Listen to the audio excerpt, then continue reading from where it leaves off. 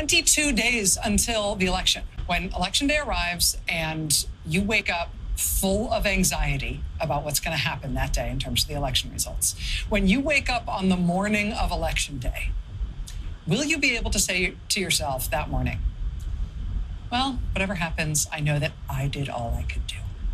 The whole country right now has collective anxiety and, frankly, collective dyspepsia over what's going to happen in the election with the Congress and a lot of states with the governor's race, or the control of the legislature, with the all-important control of the United States Senate, and, of course, with the presidential race.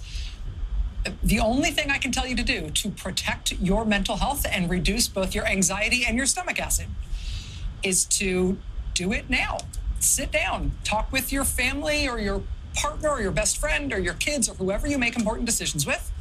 Figure out what you personally can do to apply your own self toward bringing about the election outcome that you want. And then go do it right away. We're here. If you are going to do anything, this is the time to do it. And yes, that's your personal voting plan in terms of getting your vote in and your vote counted.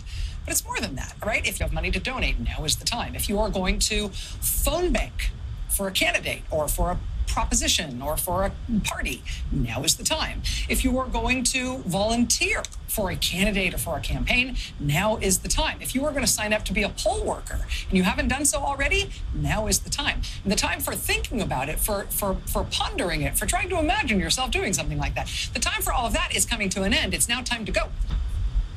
I'm just saying. I'm saying it because I care about you, and I'm worried.